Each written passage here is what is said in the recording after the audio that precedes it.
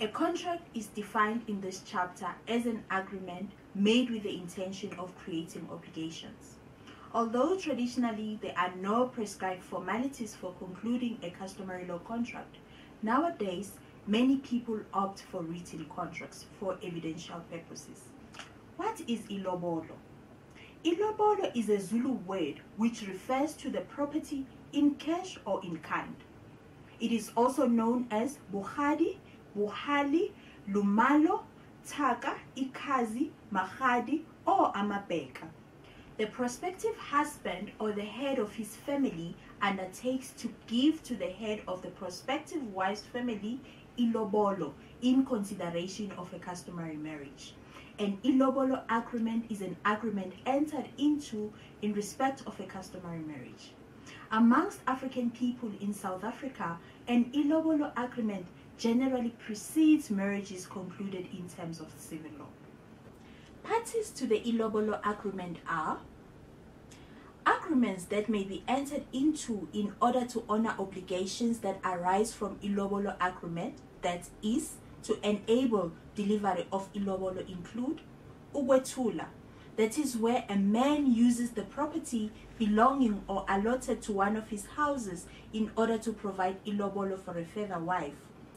Ukwenzelela, that is where cattle are given to a man either by his relative or a stranger to supplement the cattle that he already has for the purposes of delivering ilobolo. There are several other contracts in customary law, such as an exchange contract. An exchange contract is entered into when goods or services, excluding money, are exchanged. The parties must own the goods or services and agree on the exchange. The purchase of sale. Here, one party undertakes to deliver something in return for payment of a sum of money. Gifts. A gift is delivered or transferred without reciprocal payment. Employment, where an employee renders services to an employer for remuneration. Independent service, the provision of independent service with remuneration on completion of work. Agency, where a contract is entered into by an authorized messenger on behalf of a principal. Once concluded, the contract is binding on the principal. Farming out. This is a custom where an owner of livestock deposits the livestock with another person on the understanding that such a person keeps and uses the livestock, but the ownership remains with the owner.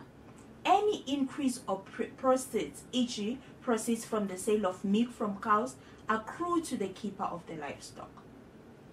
Pledge, where property is pledged as settlement to a debt. Traditional health practitioners. Traditional health practitioners shall in future be required to enter into contracts in respect of each service that they render. Isondlo.